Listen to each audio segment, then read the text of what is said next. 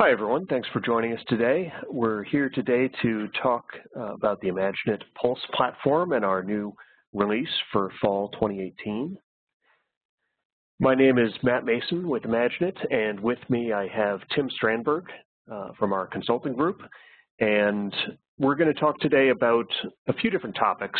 Since Pulse is still a new product, we're going to review what is the Pulse product, why did we build it, what can it do, and then we'll talk a little bit about the fall release and some of the new things that are available in this fall release, and talk about how we continue the conversation. And in the middle, Tim is going to give a demonstration of some different system integration kind of workflows that you can do with Pulse.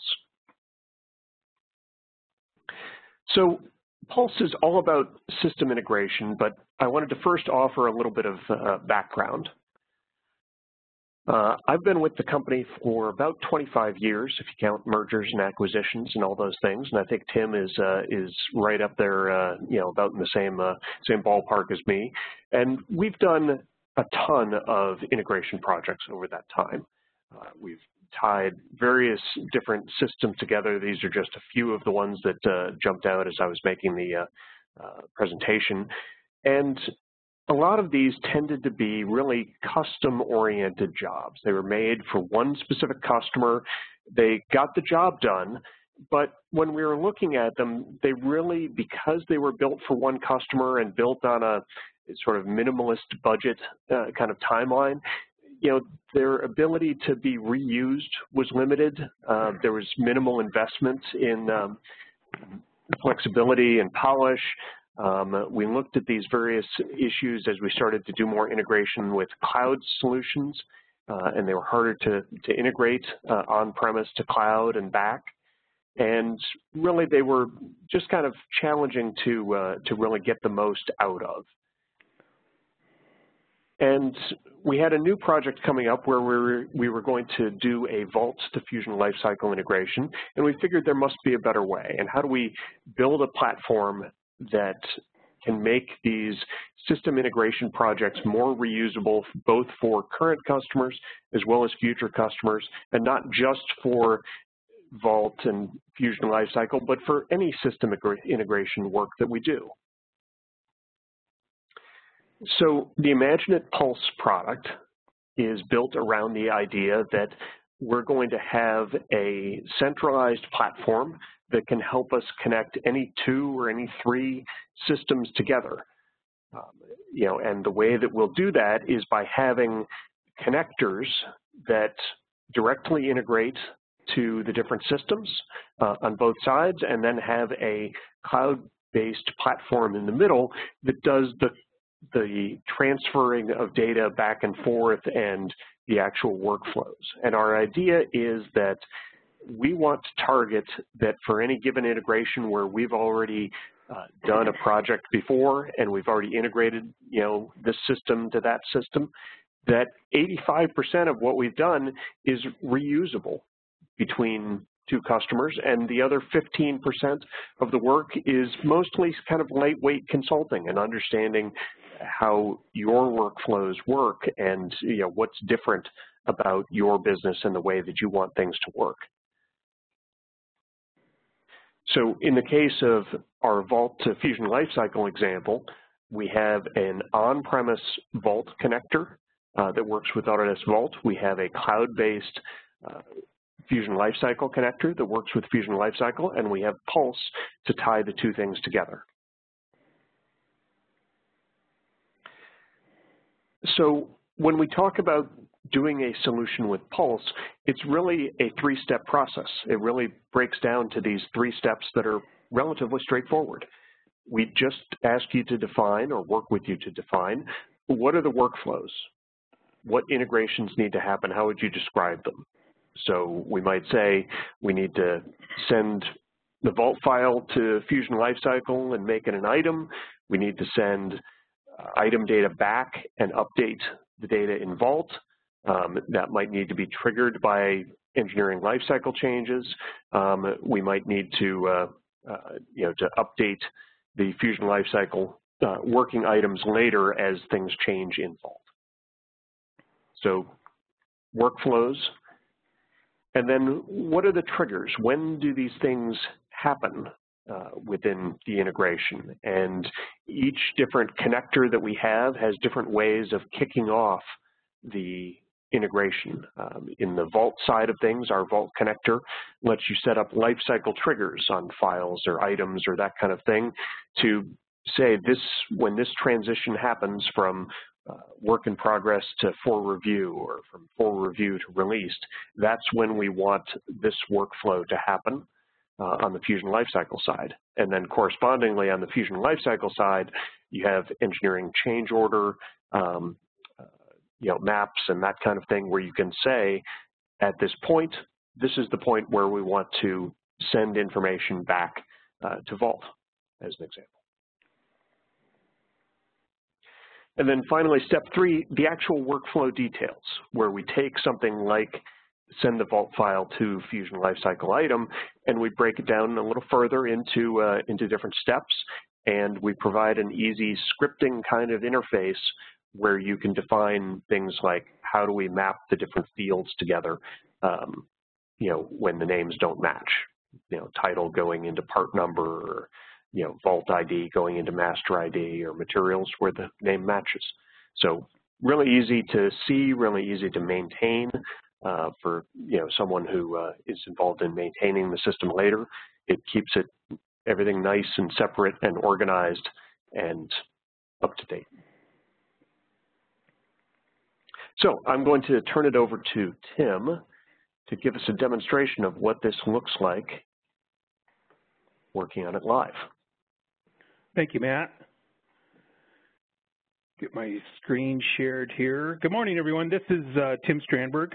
I'm a Senior Solutions Consultant with IMAGINiT's Product Lifecycle Management and Data Management Group. As Matt says, been around seemingly forever, so may have crossed paths with some of you before.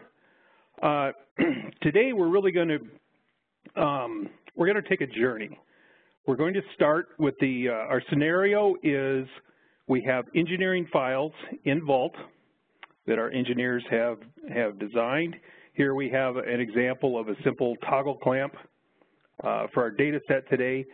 We want to move those files or upload those files to Fusion Lifecycle because we're going to control their ultimate release cycle from Fusion Lifecycle.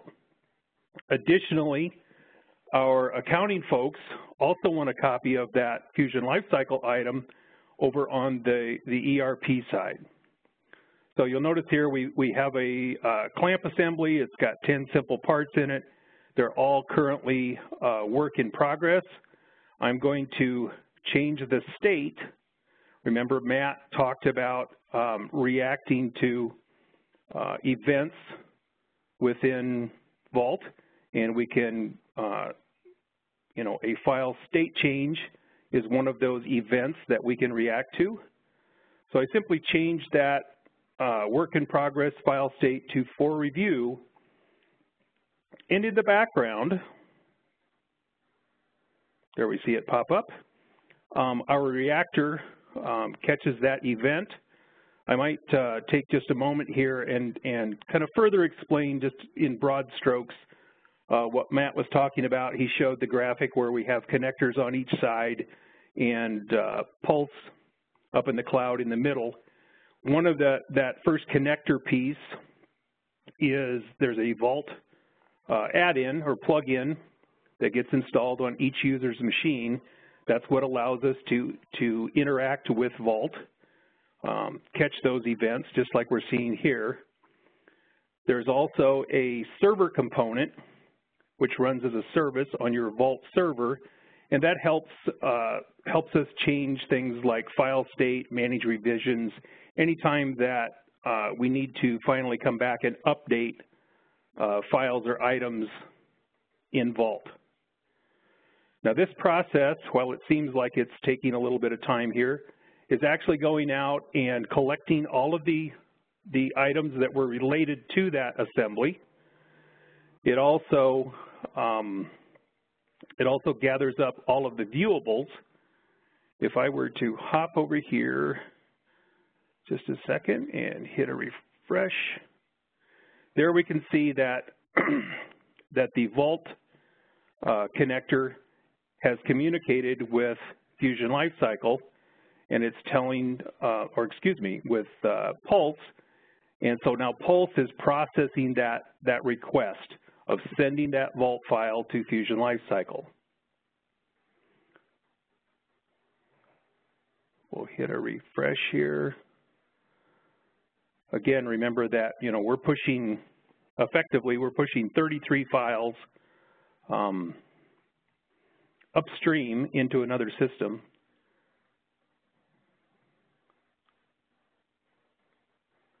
And finally, it's complete. So if we take a look at Fusion Lifecycle now, and go to our Items and BOMs workspace, we can see here are all of our parts.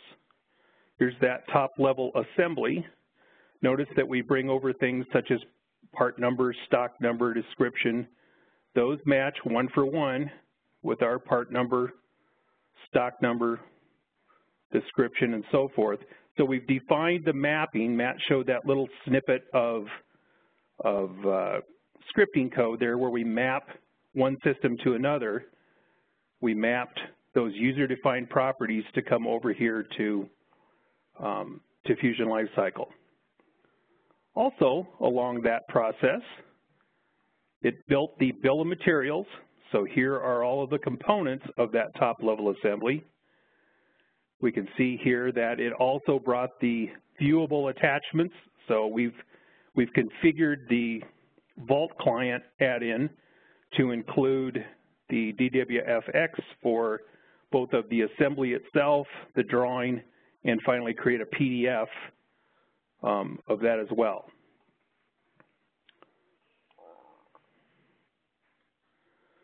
So our process here is we need to, remember I said we were going to control our release workflow here in the Fusion Lifecycle side. So in order to do that, we need to create a change order to release those items. So we'll just simply call this one Web Demo. Reason for our change is going to be initial release.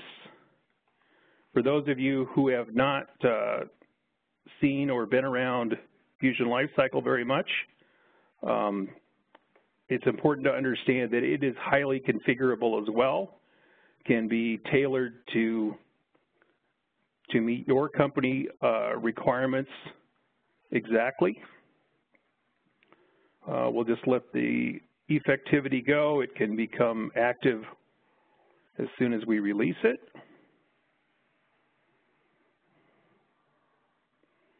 Here we can see that our effectivity is going to be on release. It's going to move it to Rev A. I'll also now add all of the prospective children, all of the members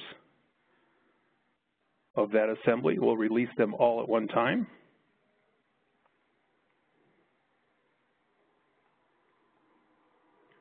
And quickly set their life cycle to match.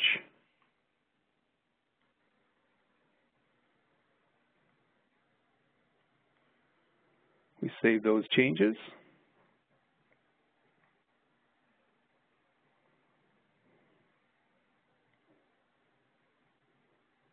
And now we can see that all of those components are going to go to release A. So we look at our approval workflow. And here, as I mentioned, this can be configured to be anything or everything that you want it to be. This happens to be just a standard out-of-the-box workflow for change orders that come straight out of the box from Autodesk. We're going to, since we chose the routing of a quick, simple release, we only have the option to take this faster track. Had we chosen some other routing, we could have gone through a full change control board review process, but since it's just the initial release, we know that it's safe, all of our parts are good.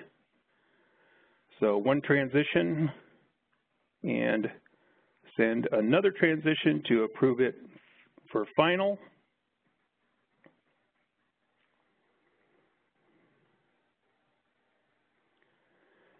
And so now from an engineering perspective, these parts have been approved.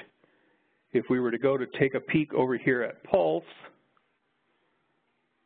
refresh our view, we can see that, again, we have another sequence in here.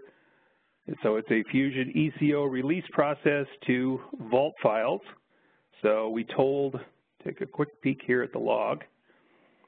We told this to, for our request, told it to set all of those files to a released. Here you can see it found, retrieved all the affected items, found 11 items in our ECO. Here's all of the, going to set them all to Rev A.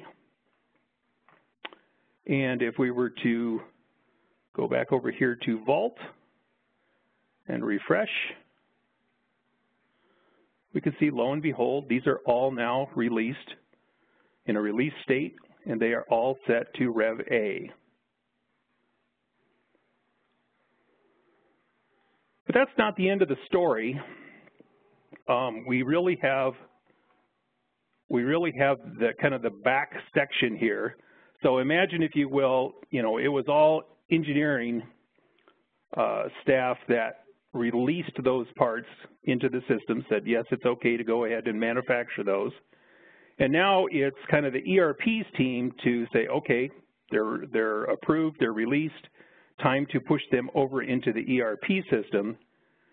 Well, if we were to take a look at our affected items, and any one of these items in particular will do,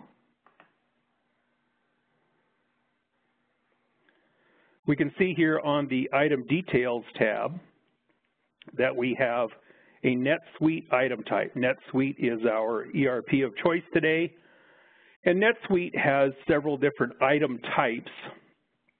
It has, serialized items and inventory items and non-inventory items and assembly items. Of course, NetSuite doesn't know what type of item we're going to send it, so we have to tell it here within these details. Just for the sake of expediency, for this demo, I've written a quick little script to update those items based on some internal criteria, rather than going through each one of them one by one by one. So here we can see all of the component parts within there were set to inventory item, and the top level assembly itself is set to an assembly bill of materials item. So now if we go back to our approval workflow and execute the transition, push to ERP,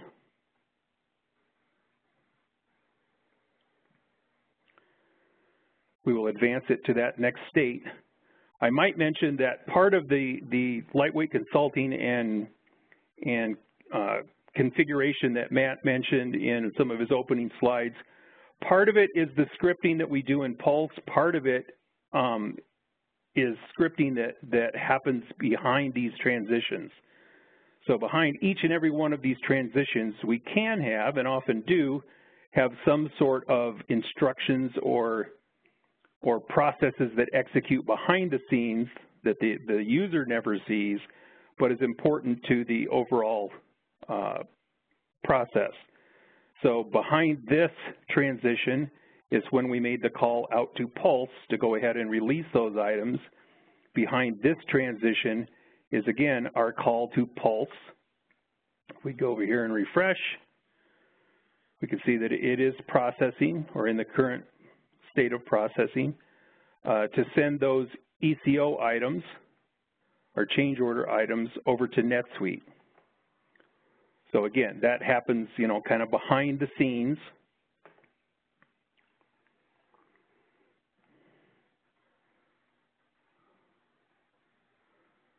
And still processing. Seems like this can often be the slowest point in the loop. NetSuite is not the speediest car on the track sometimes. It takes, we're trying to ingest a lot of information. Imagine we've got mappings from Vault to Fusion Lifecycle. We've also got mappings from Fusion Lifecycle to NetSuite. So we carry forward a lot of those same properties. And finally, it's complete there. So if we go over here and take a peek at NetSuite and do a quick search here.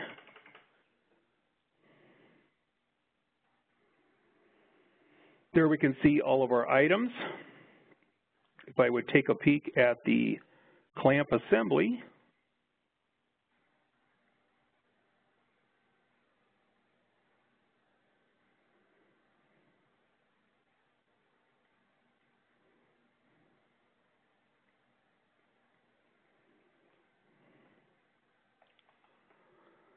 we can see things, such as that item number that came across, our description came across, our unit of measure, our department, various other components in there. If I would look here on the manufacturing tab, we can see here are all of our components that make up that part. If I would open this guy,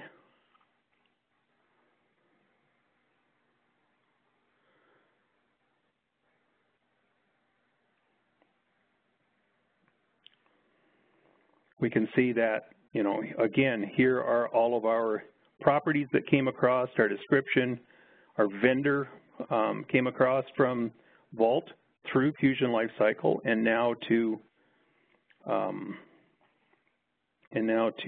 NetSuite. If I would look on the Custom tab, we see we even have a Fusion Lifecycle item link. So if I click there, lo and behold, it navigates back to my part in Fusion Lifecycle. Likewise, we have a reciprocal link that will let the Fusion Lifecycle user quickly navigate over to the NetSuite side. So that was a customer request here a while back, so we thought we'd include that in the demo. What else? Oh, we see that we've got a vendor that came across from Fusion Lifecycle, originating in Vault. Let's see if that vendor is in the system. And I see a bunch of inventory items referencing that, but no actual vendor. Double check and make sure. Nope, those are all inventory items. So let's go ahead and create a new vendor.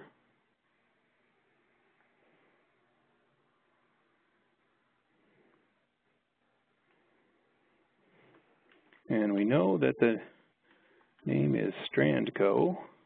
I know that's not very original, but set our subsidiary.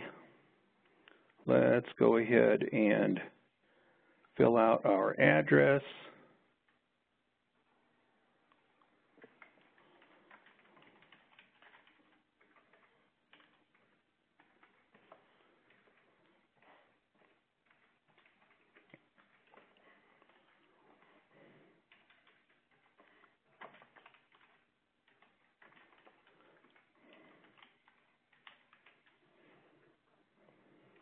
Oops, got to get it in the right line.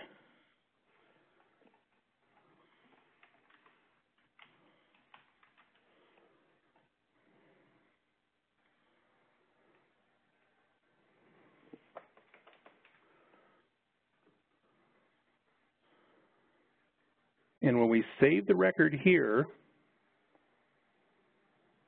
NetSuite saves that vendor record, very similar to the way that Fusion Lifecycle saves its records. So it tells us that that vendor was successfully saved. if we were to go back over here to Pulse and refresh the screen again, we'll see, lo and behold, NetSuite is pushing that vendor back to a Fusion Lifecycle supplier. So very similar to the way that we respond to file state changes in Vault, very similar to the way that we react through scripting in Fusion Lifecycle to trigger events going upstream to NetSuite. We responded to that NetSuite call to actually save that vendor record. See if he's complete, and he is, to push things back to Fusion Lifecycle. So if we go over here and take a peek to our suppliers, and there's our new supplier. Again, with all of our mapped properties, pulls the a new supplier number, sets the type, pulls in the phone number, the contact, address, any other applicable properties that we might have mapped. So really demonstrating that it's a bidirectional or multi-directional path that we can configure. It's not just from Vault to Fusion Lifecycle to NetSuite. It could be Vault directly to NetSuite. It could be, you know, any combination that you can think of, I think we can accommodate. So with that, I'll turn it back over to Matt, make him the presenter, and we can finish the show. All right, thanks, Tim. Can you see my PowerPoint again? Yes. Great. So yeah, just to sort of wrap this up, what else can we do? So we've shown you an example of something with Vault and Fusion Lifecycle and NetSuite on the ERP side, but like we said, we really built Pulse to be usable for all sorts of things. And so what else have we done with it? Well, a couple of additional connectors that we've built already are for things like Autodesk BIM 360 operations or ops, and connecting that to a concierge system called Building Link, and tying those two systems together is a project that we've done, and two connectors that we have pre-built and available. So you can see that we have today the IMAGINiT Pulse platform, which Tim showed some requests going back and forth across, and we have these pre-built connectors for these 4 different systems: Vault, Fusion Lifecycle, Building 360 Ops, and Building Link. And then we also have other connectors that in the case of, say, NetSuite, we have a connector there that's not quite ready to be a commercial off-the-shelf connector, but I think it will graduate to that point soon. But we can also do custom connectors if there's something that you don't see here that you're interested in us connecting to. We just have to build that custom connector, and we can hook other things up to it.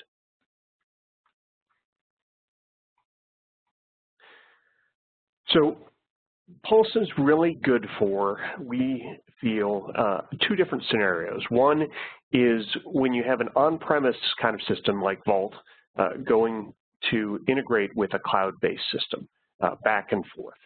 So that's a trickier kind of situation, and we think that's a good fit for Pulse. Also, if you're doing cloud to cloud, like the NetSuite running in the cloud to Fusion Lifecycle in the cloud is also a good fit. And there's no reason why you can't do an on-premise to an on-premise system. It just seems odd that you would go through the cloud if 2 systems are sitting right next to each other. But you could, but these are the areas that we think we particularly stand out. So what's new in Pulse this fall? There's really a few different things. We have new and updated connectors for Vault products, particularly supporting Vault 2019. We've added more capabilities to those connectors, including how drawings get updated, or whether you work from drawings or work from parts and assemblies within the Vault environment. We have more role definition within the Pulse portal, whether you're a company admin or a script editor or a basic user, controlling who's allowed to see what and who's allowed to change what. And because Pulse is generally running in the background, once you set it up, it just runs, and it should just be an engine that keeps things in synchronization. But we know that people like to have an understanding that things are working and nothing's going wrong. So we did add some email alerts and digest emails so that you can see a summary of what kind of information is moving across any particular time or any particular day.